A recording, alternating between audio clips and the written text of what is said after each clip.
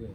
How can you speak, the ability of the first 3 drives in the second half, it was 3.5, 3.5, only a 4-play drive.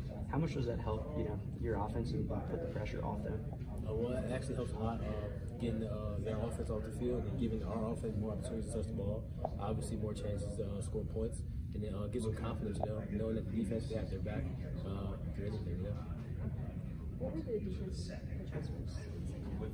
Well, it was really just communication. It wasn't nothing really special. It was just talking and then make sure everybody's on the same page. Even if we're all wrong, we're all right. So just communication. How big was it to come out of the half and get those 3 back-to-back stops? I didn't know that until you guys told me that. That was actually really good. Defense coming together, making plays, and everybody doing their job.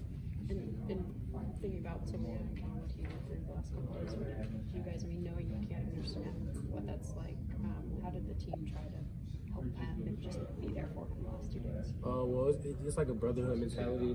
He's family, so it's nothing different. We always got each other's back. We're always making sure everybody's okay. So even if he's hanging his head, walking around the locker room a little down, we still got him, and he knows we got him because we're his brothers. So I didn't really see a change from him in the locker room. We still had a good mindset, positive mindset to go get the win today. Is any part of you shocked that he's able to go out and do what he just did? I just can't imagine being able. I know he's a competitor. I know he likes the game, and I know he wouldn't want anything else than to go out there and win.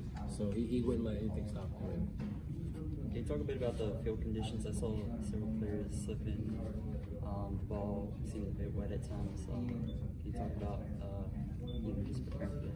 Well, actually, the field wasn't that bad in the first half. And then rain started picking up a little bit. But really, you just had to keep your base under you. The field was still pretty good as long as you had balance and just knowing where your feet are. So it was good.